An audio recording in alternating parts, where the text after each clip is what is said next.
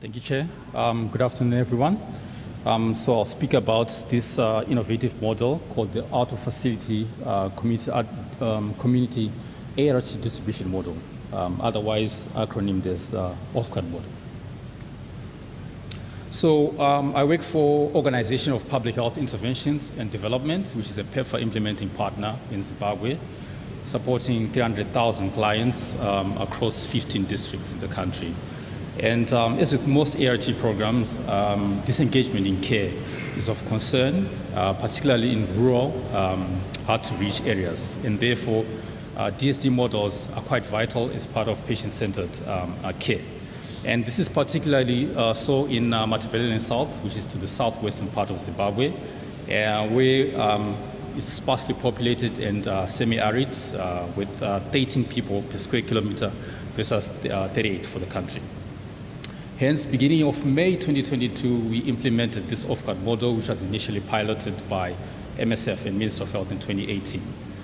So this model is a community arts distribution model, which is individualized, whereby medicines are distributed through community-led cadres at their households or at a designated venue, 3 monthly, and they support up to 50 clients at most.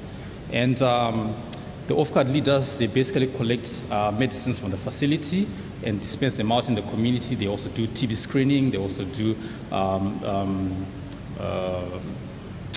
counseling as well, and also refer clients who have TB symptoms for further referral at the facility. And clients come every 6 and 12 months for their viral load and clinic review visits.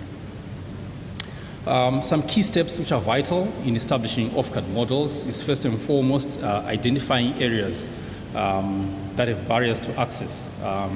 Like in our case, we have areas where the seasonal factors prohibit clients from crossing bridges to get access to facilities, exaggerated transport costs, or some areas which are around large-scale farms or wildlife parks. And what is also important is to also have situational analysis and mapping, whereby they prioritize wards where there are high volumes of ART clients, where there's high defaulter rates, and also low DSD take-up. And then community engagement in establishing and identifying people who implement these programs, mostly layered upon those who provide other services, is quite important.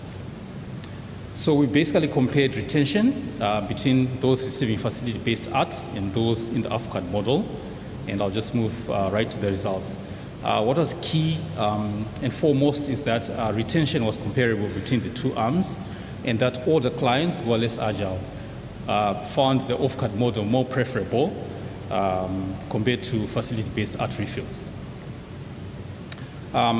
So our take-home message really is that establishing and operationalizing these OFCAD models should be done in coordination with the Ministry of Health and engagement of the communities.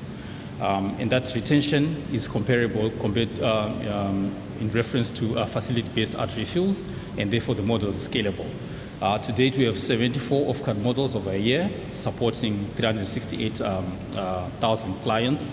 And we're moving on in a project that we're working with FHI 360 to pilot their drug decentralized app to actually then better track medicines that are dispensed out in the facilities. You're welcome to poster number 13 to have a better discussion on more detailed discussion. Thank you.